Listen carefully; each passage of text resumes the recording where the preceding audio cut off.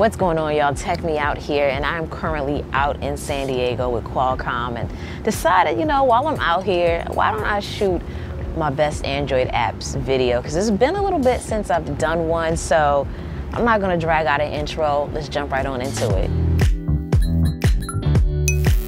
Now, of course, everything in which I'm mentioning will be linked down below in the description box, but for the very first app that I have on my list that I've been using is Bottom Quick Settings. So what this does is it gives you these quick toggles to access from a swipe up from the bottom of your screen instead of the top of your screen. So you still can access your regular notification by swiping down, but now when you pull up on the handle, you instantly get greeted with these quick tiles or quick toggles in which you can turn on and off, and you can swipe, you know, left or right to access a few more. And then you have a few settings as well in which you can adjust about the app. I will say to fully maximize it, though it's a free app, you're gonna have to pay though. If you wanna get features like the option to customize which tiles appear in there, or if you wanna change the theme, those are gonna be the paid features. But you can at least get the basic functions to get you through in the meantime. You also have the option to turn the app on or off.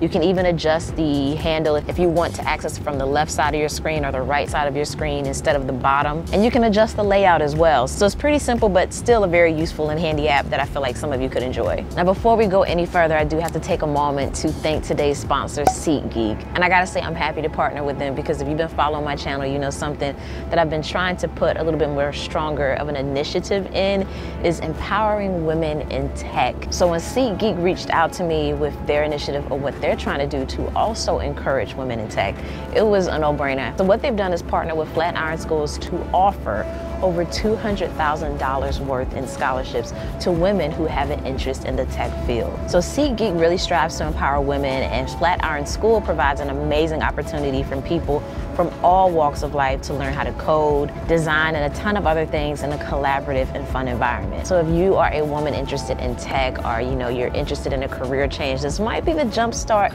there for you. So you can find out more information down below in the description for their 50-50 scholarship. The application process is easy, so there's no excuse. But yeah, definitely check it out. I really hope one of you are actually able to take advantage of it because I love to see other women in this field. There's not enough of us, and we gotta change that. And you can start by filling out that app. And while we're talking about applications, I'm gonna go ahead and move on to my second app, which is AMOLED walls. So a question I got a lot in my Samsung Galaxy S10 Plus review video is, where did I get my wallpaper from? And the answer to that is this application. So it's pretty nice because it really, you know, specializes in AMOLED wallpapers, but they have these really high quality designs in here with these punchy, beautiful colors, very minimal and clean look that, I don't know, I like empty space behind my icons, and I think these wallpapers within here flow with that because it gives me that empty space, but then with a pop of color somewhere within the wallpaper. I like the look of a lot of these, but I do want to advise, from what I've seen, you can't download the wallpapers. Instead, what you have to do is choose this little paintbrush icon and then apply it to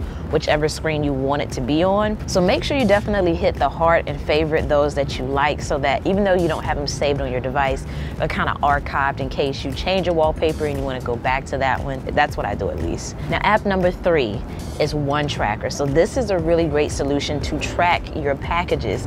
If you do a lot of online shopping like myself, then this is definitely a must-have, because this is going to give you a view of all of your incoming packages that you have, and even those that you received in the past. And you don't have any ads or premium subscriptions to worry about, so you can literally just add your packages and start tracking. And you'll even get push notifications about your package as it makes its way to you. The interface is clean and easy to use, and it's just been a pleasure to stay on top of my packages. Now, app number 4 is Sleepaway. So this one is pretty nice because it gives you, once again, that same clean interface that we had in the previous app. You can never go wrong with that with me. So it's basically a sleep management application that provides 2 main functions. It's gonna manage your sleep and allow you to listen to white noise. So Sleepaway will calculate your sleep cycles, and you can either set your alarm to wake up feeling well rested if you choose to go to sleep in that moment, or you can set a reminder to go to bed at a certain time so that you wake up when you need to.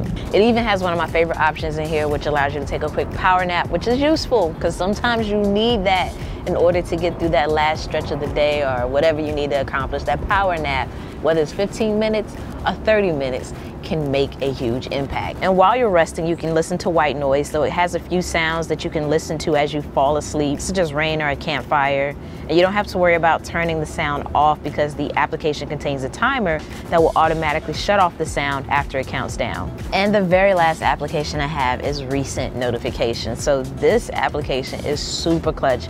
If you're anything like me and sometimes you just want to clear out that cluster of notifications, but you want to go through them at the same time but don't have time to, recent notifications is going to log every single notification you get, so you can confidently go in and clear out your notifications without being fearful that you missed one. Or another scenario I found myself in is that I've accidentally cleared notifications when I didn't mean to. So yeah, recent notifications can definitely save you in either scenario. So within here, you have an option that lets you look at all of your notifications by app, or you can come in and just look at all of your notifications in general in which you have received. And you can even favorite certain apps or exclude specific apps, change your theme, or you can favorite certain apps so that you have them all grouped together, you know, when you want to see the notifications from those, or exclude certain apps that you don't want to log notifications from. So yeah, those are my top 5 best Android apps right now that I've been using and highly recommend you check out. Once again, they're listed down below. And of course, while you're down there, you know, gotta hit the like button if you enjoyed it and the sub button as well if you aren't currently subscribed. Definitely make sure, because sometimes people watch the videos and they don't even realize they're not subscribed or that they don't have that notification bell on. So make sure you keep that same energy on the bell as well. And as always, thanks for taking the time out to let me tech you out.